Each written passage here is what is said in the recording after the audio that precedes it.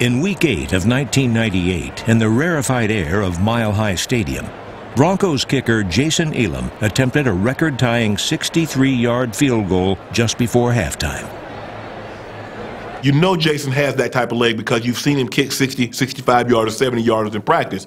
But practice is one thing. We're the only ones out there. Now you got 75,000 fans in the stadium, and it really matters. Spotted at the Bronco 47-yard line. Snap a little high. Elam's kick. It's a line drive. It's got enough distance. It is 63 yards. Holy mackerel. Move over Tom Dempsey. And that may be all you need to know about how things have gone for the Denver Broncos all season long. At the end, Jason gets a game ball. Tied the record, longest field goal in the history of the game, 63 yards. Shortly thereafter, I went up to Rick Dennison, our special teams coach, and I said, hey, listen, that whole PAT field goal team is a part of history. If I can't get a game ball, I want every one of us to get certificates of participation.